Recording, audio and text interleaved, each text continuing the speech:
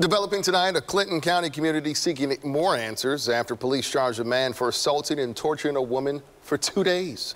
IT reporter Sarah Plague talked with those living near the scene and shares more details around the suspect's history with the law.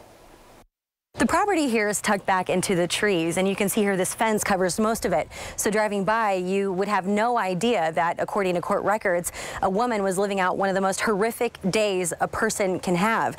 And now residents here at Lake Arrowhead are wondering how this happened in the first place. I was kind of infuriated.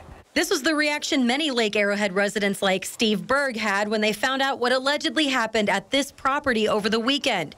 A woman telling police she was held captive, beaten and tortured by the property owner's son, James Larson Jr. I have a 13-year-old son, and I would hate for him to be in an environment to where I would have to worry about that. And here we are. Larson Jr. is now charged with first-degree domestic assault, kidnapping, armed criminal action, and unlawful possession of a firearm. The 30-year-old woman told detectives she had just met Larson Jr. on Facebook and was with him at his dad's house for 2 days.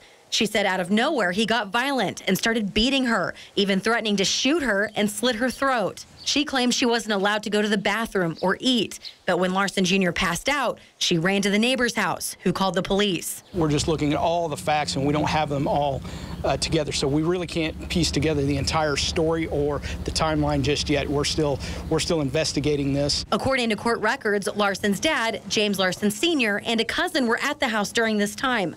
Larson Sr. did not want to talk to KSHB 41 News, but court records show he claims to have tried to get the woman to leave, but he didn't call the police. Larson Jr. has an extensive rap sheet. He just got out of an Oklahoma prison, and his past charges range from battery, assault, and gun and drug possession. This guy is well known to the town, evidently. I had no idea.